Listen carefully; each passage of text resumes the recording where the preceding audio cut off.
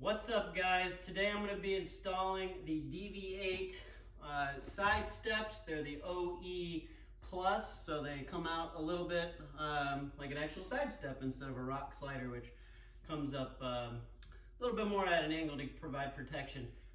So giving a review on my last DV8 A-arm install, I found that at full turn, or at full lock of the steering wheel, the inside section, if you have inner wheel weights, they actually contact the A-arms skid over, at least on this tire it did. The other one had a thinner wheel weight, so it doesn't rub or contact. Coincidentally, my wheel weight fell off this wheel. Don't notice it too much on the highway though, which is nice. So I'm not gonna have to worry about it. And it appears there's no more other troubles with that. But for providing that review to DV8 on their website, they decided to give me a little bit of a discount code and threw in a free little hat to say thanks. So for this install, we're going to need a socket, 16 millimeter, a 13 millimeter socket, and then a 13 millimeter wrench. So let's go ahead and get started. This is what the DV8 slider looks like from back to front.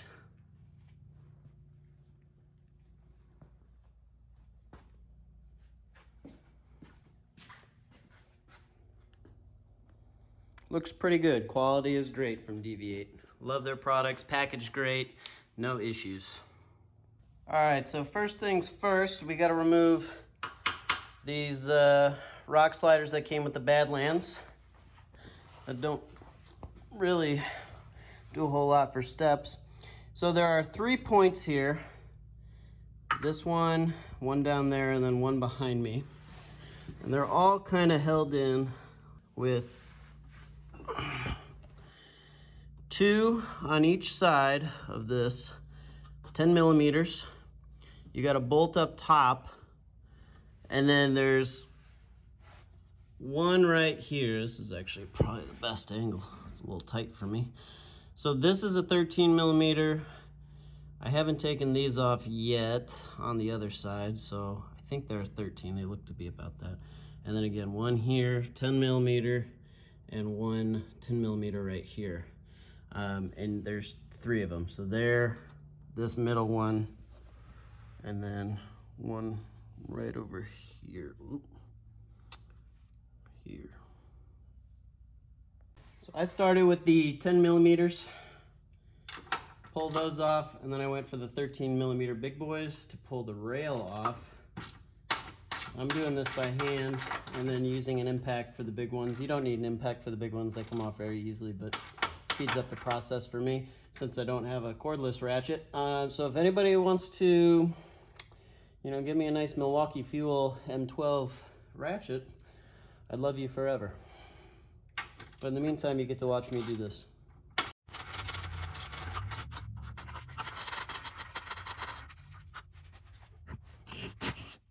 And we do that for all 3, and then we gently pull it off.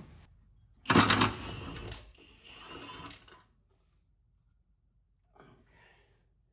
It kind of self-holds its place, so you can see everything's out. And then you just kind of need to lift and pull straight, and then just watch for that front hinge. And then from here, you just simply slide back. Okay, so this is a 13 millimeter. This whole assembly kind of just pops off. There's only 2 of them, middle and the back. And so we'll go ahead and take this off. And then we're ready to put the side steps on. And for anybody who is curious about putting on these rock sliders from Ford, really you just need to kind of have these holes in place. So you got one up here, one here, one there, and then again on this side you will have the 2 on the bottom there, and then one up top, and I'll show what that looks like once it's off so you can get a better idea.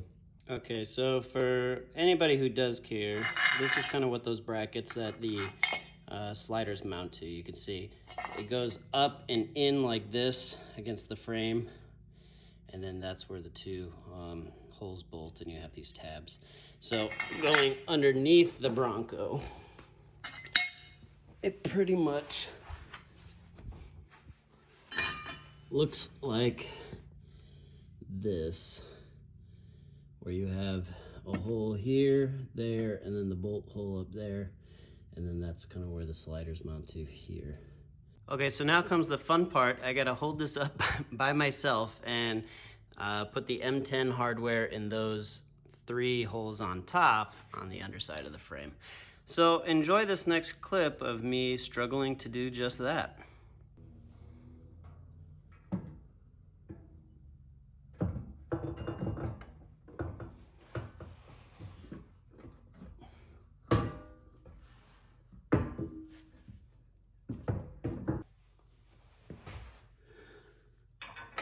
So these are body mounted, just like the original rock sliders on the Badlands.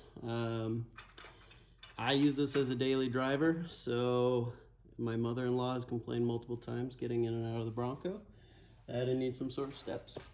So with that, having kids, and I don't off-road all the time, it seems like the steps make a lot more sense for me than rock sliders themselves. So that's the reason I went with these. Okay, 2 are in. They say loosely put it in so you can kind of adjust the holes and move things around, and that's exactly what we're gonna do. But so far so good. We have our pinch welds here and here, and we're gonna stick our bolts through. I wanna say, these are the if I was calling these M10s, these are M8s. I'm a dingo. So you might have to finagle it around a little bit.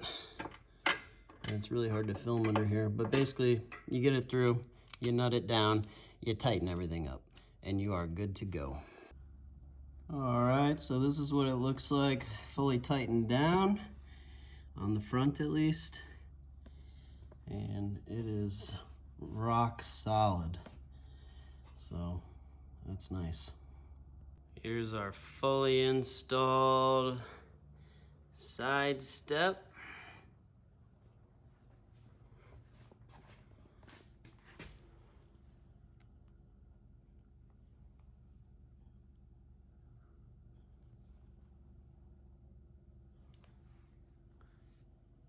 Looks great. And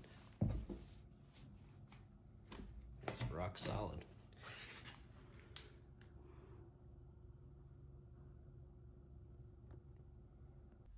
All right, so that's all you need to do to put on your DV8 OE plus side steps.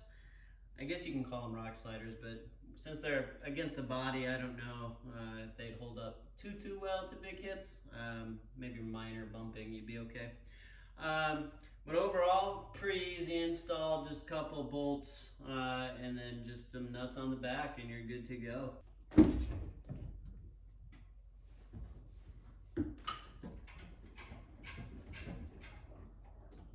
Pretty good.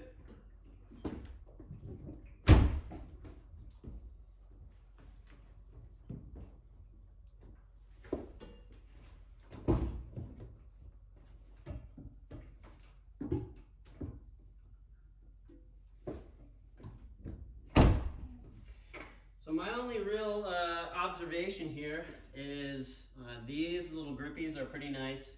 The backside, it kind of tapers off a little bit. This, you can kind of just get your toes on, whereas the front, you can kind of get a whole foot.